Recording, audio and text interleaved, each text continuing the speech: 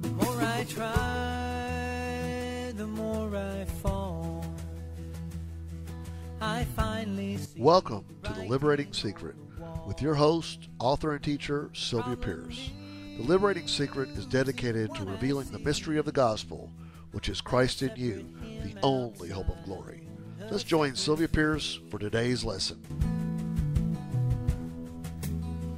In a desert land. Welcome to the Liberating Secret. My name is Sylvia Pierce, and I'm so glad to be with you again today. Oh my goodness, I'm with one of my very special friends, Bill Bauer. And he's all the way from California. Bill, I'm just so thrilled that you're here in Kentucky, the great KY. I tell you, it's wonderful to be away from the cement of Los Angeles. And see the green hills of Kentucky, is that right? It really is. It's just great to be here, Sylvia, and always great to talk about our liberating secret that changed our life. There's nothing else to talk about. Yeah. But you know what? Some of you all might look on my website and you will see some programs that we did some years back in Pasadena when I was out in his area, out in California. So you might want to look at some of those programs too. If you look right on the website, it's right there in the bottom part of that website. So you might want to look at those. But we're going to have some fresh and wonderful and liberating things to say. And you know what? Because liberation is always fresh. It's like a fresh drink of water. You know, the body of Christ is crying out to really know our true freedom in Christ, when Christ has set us free, we are free indeed. And we need to not only just think that and quote that verse, but to truly know it. So, Bill, let's start out. Tell them a little bit about yourself. Well, where do I start? I guess I start back in the 70s when I was at a church, the Vineyard Christian Fellowship, and pastored by a wonderful pastor, Ken Gullickson, who was then the founder of the Vineyard, just a wonderful guy. And at that time, due to certain difficult circumstances in my life, they prepared me, this might sound new to some of you, it prepared me for an inner Jesus, an inner Christ. And I had a great desire to experience Christ living in me. And I would tell different of my friends at the time, and they would say, they'd give me a smile. They couldn't quite figure out much what I was talking about. They couldn't relate to it. And I thought, what's wrong with me? Why do I all of a sudden want to experience an inner Jesus? You know, I'd been caught up with an outer Christ, which is wonderful, but all of a sudden I wanted to experience an inner Christ. Well, a lot of negative circumstances in my life, I think, conditioned me for that. And Sylvia, I grew up in an alcoholic family and with a difficult dad, and couldn't really be who I was. I didn't know who I was. I was invisible in that particular house, and because of that kind of conditioned me a little more really for Jesus, for salvation. And so I became saved. At Oregon State University, I walked into a dormitory room, and there was a Christian magician and Christian athletes sharing about having a personal relationship with Jesus. And at that time, I thought, gee, I know I've made mistakes. I've sinned, as they said. And so they said, well, just pray this little prayer and ask Jesus to come into your heart. And I thought, I'll do that. And so in the quiet of my heart, I repeated their prayer and asked Jesus into my heart. And at the time, remembered all this weight coming off me, because I felt all of a sudden he loves me just for me. And I never felt that before, because I was always trying to perform for people's love and acceptance and validation. And that's why I went into eventually tennis, did the 4-year tennis scholarship thing, and acting, which I'm still doing today, both of those two things. But I did those for validation and love from people. I thought, when the play was over, I thought to myself, excuse me, when are the next auditions? Because I felt that applause from the people. And it's so funny when you're acting, they have to listen to you and they have to see you. And in my home, I wasn't seen, nor was I listened to, particularly by my dad. Right. So, acting was the perfect vehicle for at least someone to listen to me and to see me. So, so that was a very difficult time, and maybe I'll go back to some more of that as we talk. But then I jumped into the Christian life after I became born again at Oregon State University. The mistake I made when I accepted the Lord into my life, I thought to myself, okay, you love me this much. And I thought, now I'm going to show you how much I love you. That was my first mistake, thinking that I could actually do things apart from Jesus. So I got pretty burned out trying to live the Christian life and jumped in the Christian life, excuse me, trying to be the unbelievable believer, the unbelievable Christian. And I tried to love everybody and greet everybody and serve everybody, and burned out pretty quickly. Deep down within me, it didn't take me long to get wiped out. I somehow knew pretty quickly that I didn't have it in me to live the Christian life, and I couldn't make it happen. So I decided after some time of trying to perform the Christian life and trying to just basically live life that I couldn't do it anymore. So I decided I was going to leave the church and just quietly leave the church, not tell anybody, because I didn't want to discourage anybody. And Excuse me. Sure. And about that time, I was walked into a Christian bookstore in Westwood, California. And the last place I wanted to be, because I was going to leave the Christian scene, just because I felt like I couldn't live up to all the Christian standards. And the leaders at my church were not putting that on me. They were really grace people. Ken Gullickson was really a grace person, and but other Christians would, with good intentions, would tell me, well, Bill, you just got to do this more. You got to have your quiet time more. You got to read your Bible more. You got to, all good things. But I was just worn out trying to live the Christian life. I didn't have anything left in me, and so I would not smilingly nod and think to myself, gosh, I just can't do it anymore. And about that time, Ken Gullickson, the pastor, would say things like, Christ is the real you. And Wow. yeah, you're not you, but you're Christ in you. He even said one time, Christ is living in you as you. And I thought, well, I've never heard anything like that before. And it kind of tweaked. I always use these California terms. I got my interest a little bit, even though I didn't know really what exactly he was saying. So I walked into this Christian bookstore, and I just, I didn't even know why I was in there, because I just couldn't be around.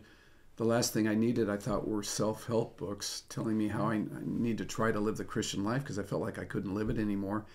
And all of a sudden I look at this book, and it's entitled Not I, But Christ. It was by an author, Watchman Nee.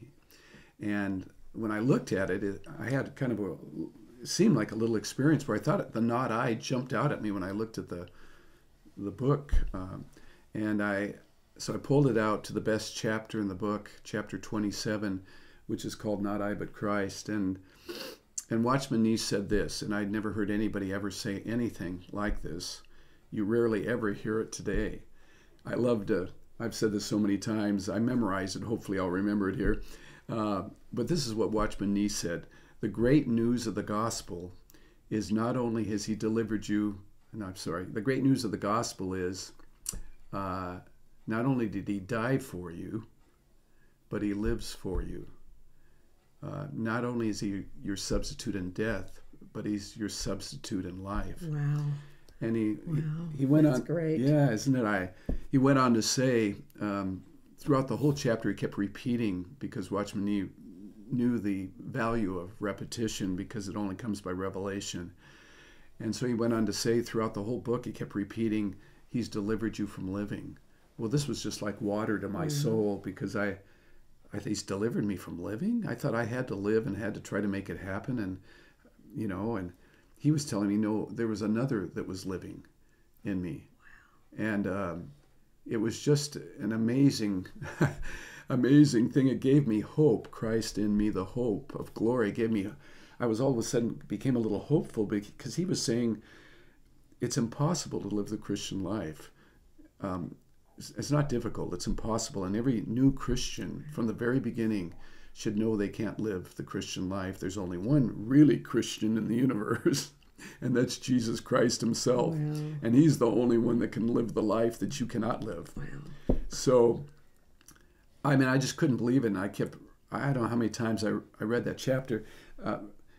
The preceding chapter, 26, is almost as good on the deliverance from sin and how one's delivered from sin. That is you don't hear his solution much in the body of Christ today, in some ways. But so I started reading all of Watchman Nee's books, like The Life That Wins. These are all, I always say, nuclear bombs.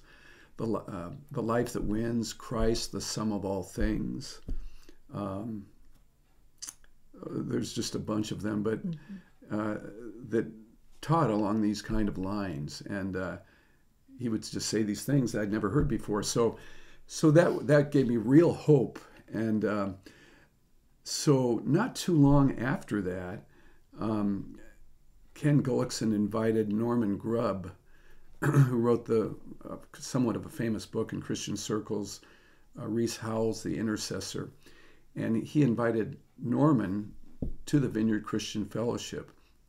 Norman was in his 80s at the time, and Norman's opening statement was, it's never becoming something.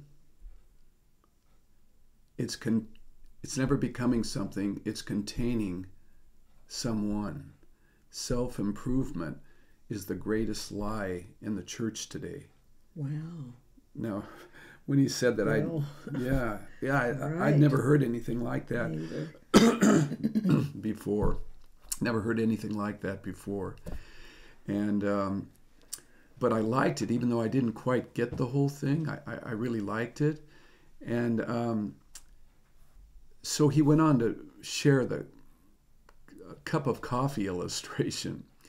And he said it's like having a cup of coffee, a cup on a kitchen counter. And he said, what's the function of the cup, which would be the human? What's the sole function of the human or of this cup? And I thought to myself, well, it takes the coffee, takes the coffee. And he said, yes, it's receptivity. It receives the coffee, that the main function of the cup is to receive and contain, I found later, express the coffee. So he said that the coffee cup isn't running around the kitchen counter on its own, is it? It's without the coffee, it's empty. It doesn't have a power source of its own. That's right. It doesn't have a life of its own. That's right. It's just an empty cup. He said that really is the human who doesn't have any power in and of himself or herself, nor a life of their own. Mm-hmm. But in that cup is a deception for many believers, a deception in their consciousness. They think that they do have a life of their own and a power of their own to live life, to live the Christian life, mm-hmm. to do things apart from Christ. Mm-hmm. So that the Holy Spirit has to give you revelation to show you that you've never been just this cup with a life of your own. We'll get into that later. but a separate self with a life of your own. That's really Satan's deep lie. That particular revelation changed my whole life. We'll talk more about that. But anyway, so what's in the cup?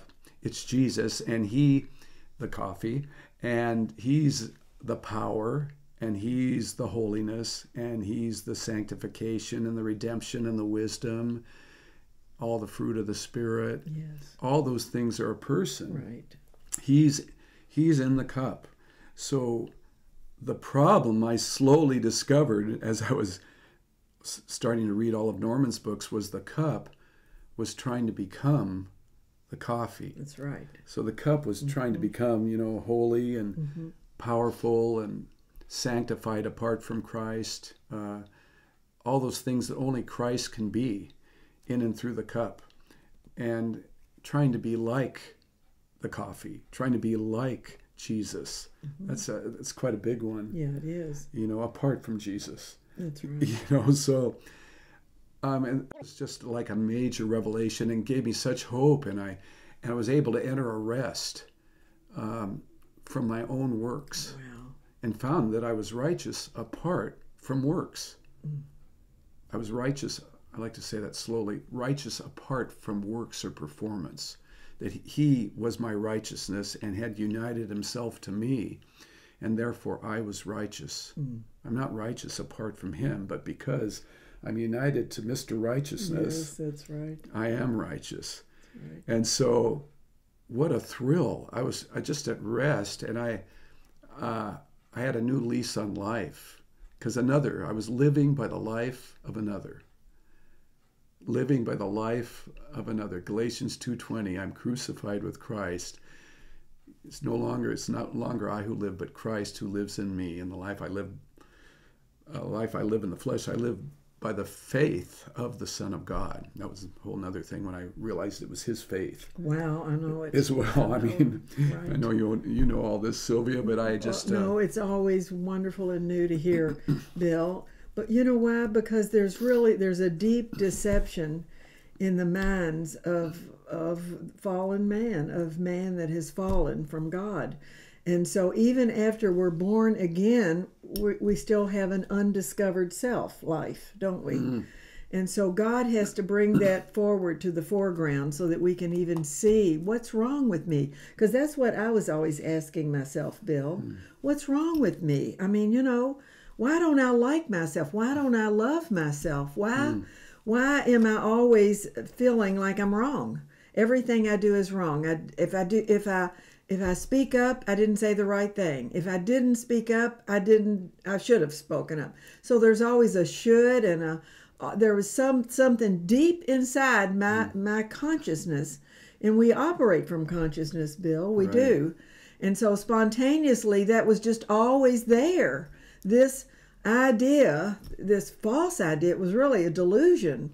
And, I call it, because you've seen my chart on the 4 eyes, we call it that deep inside there is a delusion in man, and it comes over from the fall. And actually, it's the grave clothes from the fall. It's not the old nature, but it's the lies that God has imparted, that Satan has imparted in our minds, that causes us to think that we still have the old nature. It's not the old nature, because Jesus, we know this, Bill, Jesus was crucified so that the old nature is out, the new nature is in. The Bible is clear about that. And we're going to talk about that in fullness too. Yes. Because we need to understand some of these terms, like nature. What is nature? And what does the Bible say about it? And what do, most people think about it, And what is that undiscovered self that's deep? What's this problem in man, in the Christian that's born again of God's Spirit? Not that we don't know God's Spirit. We do know God. We do know His Spirit. We've had the baptism of the Spirit. We know all this. But yet there's something, that just haunts me all the time.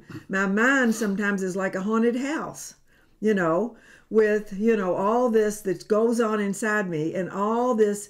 It's like something inside me that makes me think I'm just not right. I'm not right. And I couldn't stand it, Bill. I could not stand it. I had to know, was there more? Was there more for me as a Christian? Was there more for me to know? I think there's many Christians today that are asking that question. Is there more for us? Is this all there is? Because I thought, if this all there is, then I might as well just give up, eat, drink, and be merry and die or whatever, because I'm not making it. I'm not. Right. So I can't. So we have discovered what the more is, and that's really what the liberating secret is. The liberating secret is very simple. It's really what you just said, Bill. It's the life of another substituting me, living on my behalf. He lives as me. Now it's not me. That it's not really me. It's really him living, but it's as if it's me. It looks like me. It feels like me. And we can know that that is an abundant life. A lot of people think the abundant life is, that means outwardly everything's going to work perfect for me. I'm going to get the best job. I'm going to, have all the money I need. You see, we're such surface dwellers is what I've been saying about Christians. We live on the surface. We need to dive deep within and find out the inner Christ that you're talking about, that was prophesied and is the whole mystery of the gospel, which is Christ living within me, because he is that abundant life. He is that supplied life. He is the one that absolutely comes and takes my place. But it's radical, Bill. It is revolutionary, and it is radical, and it is rarely understood in the body of Christ. And that's why we teach the liberating secret. That's the heartbeat behind what we have to give to the body of Christ. We believe it's rarely taught. Is it taught much out in California? Yes, a few people are teaching it. Are beginning to teach it, which is really good. That's right. But it'll cost you everything. Yes, it will. To realize you're an empty cup. Yes.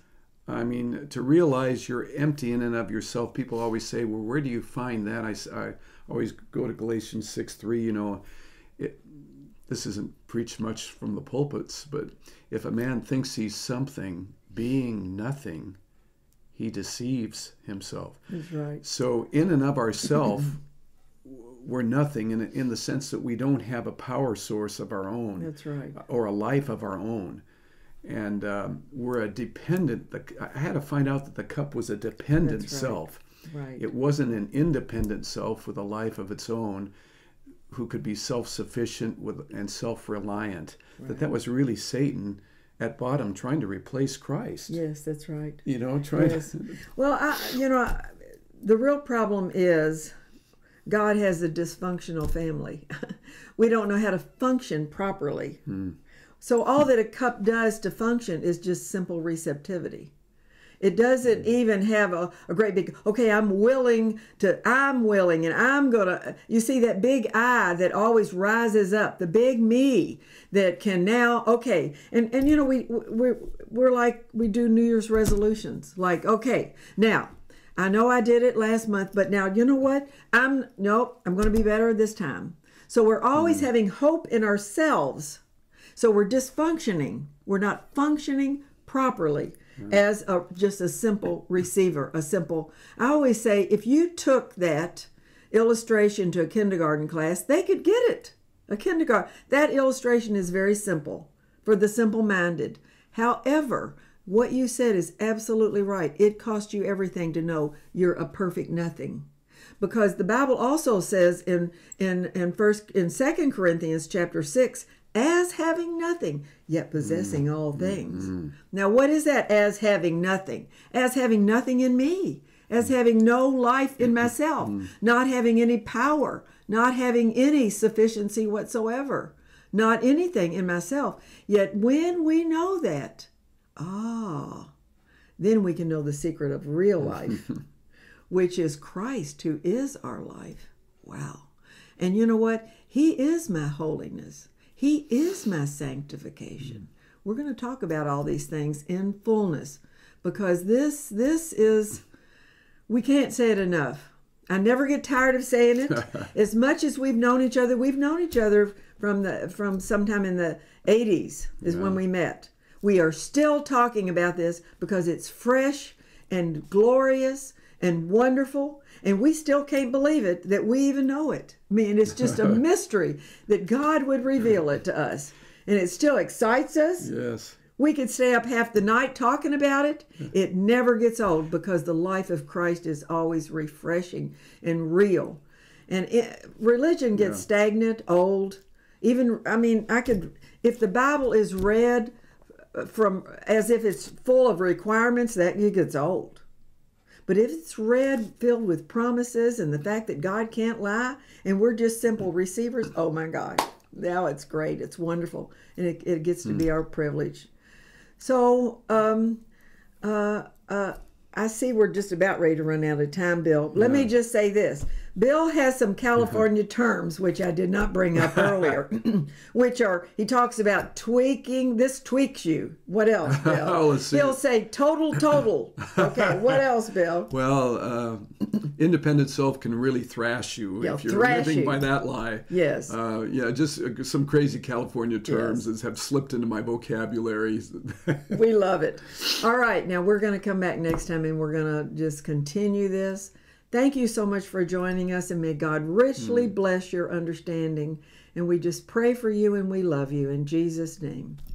The more I try, the more I fall. You've been watching Liberating Secret with Sylvia Pierce. We want to send a special thank you to all our supporters that make this program possible. If you've been blessed by this program and would like to contact Sylvia, you can write her at P.O. Box 43268, Louisville, Kentucky 40253. That's P.O. Box 43268, Louisville, Kentucky 40253. You can also find more of Sylvia's teachings on our website. The web address is www.theliberatingsecret.org. That's www.theliberatingsecret.org. And be sure to watch again right here, Monday through Friday, at the same time for The Liberating Secret with author and teacher Sylvia Pierce. So until next time, may God richly bless you.